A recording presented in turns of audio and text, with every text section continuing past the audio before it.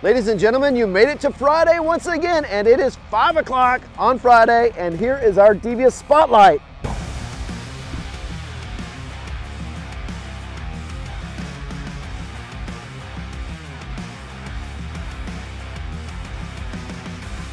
So this week we're having this 87 Defender 90. That's right, a Defender 90. Totally out of our realm of builds.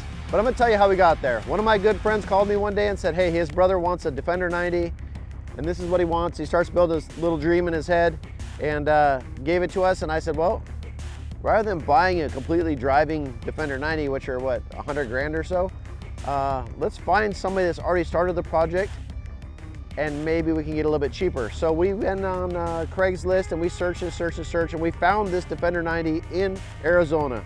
We took a drive out there, looked at it. It had a lot of good stuff to it. So we decided to pick it up, bring it home in a bunch of boxes. And keep in mind, I've never built a Defender 90. My guys have never built a Defender 90. So this one did take us a little bit longer than expected, but let me run down the stuff that it has on it.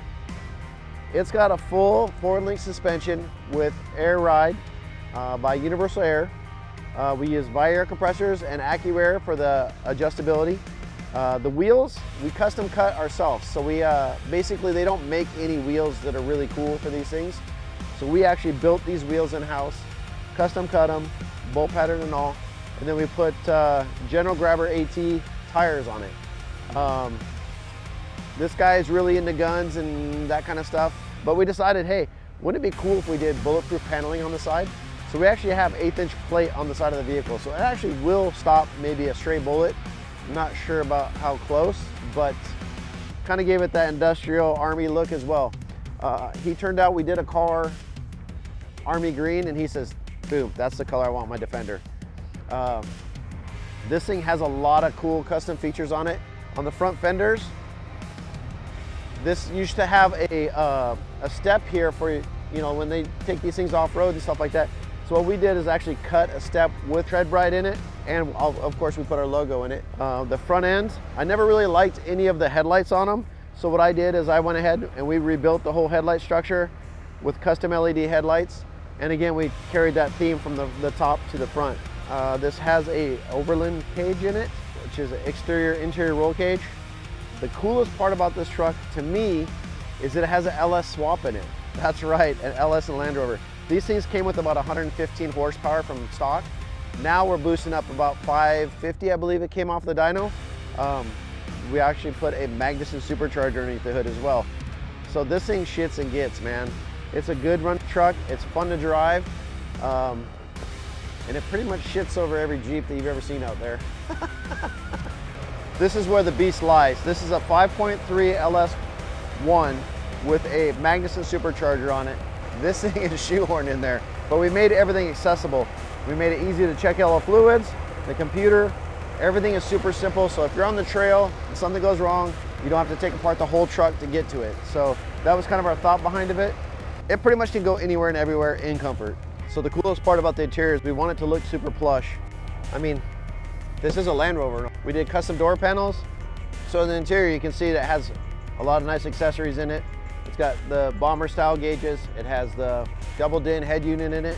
It's got a Mosconi piece here that's a digital sound processor, so it makes it sound amazing. It's got two 10-inch subwoofers, boxes built into the back that kind of wraps into the interior and makes it look still industrial, but yet hides them. So like if you have the top off this, somebody's not gonna come up there and go, oh, hey, you have two 10-inch woofers, they can take them. They're all built in, so it all looks super clean and super smooth. We did a center console with a lock on it with wrapped in leather to kind of go with the Land Rover theme. Couple cup holders, of course, Bentley carpet. This thing has the best of everything on it.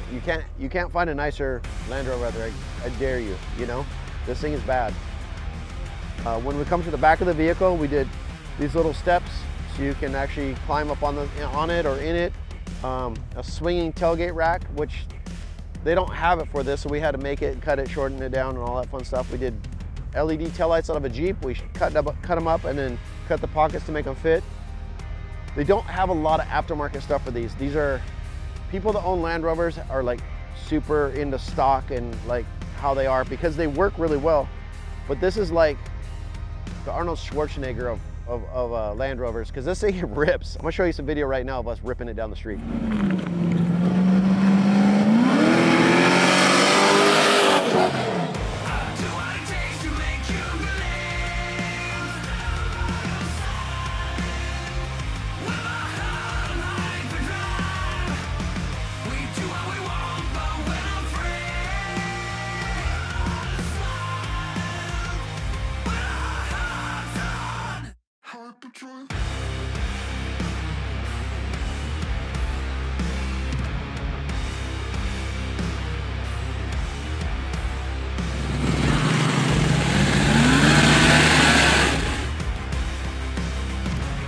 Well, there you have it. Today, we brought you something different. A Land Rover that's Blowen 4x4 on airbags with a sound system and a killer interior.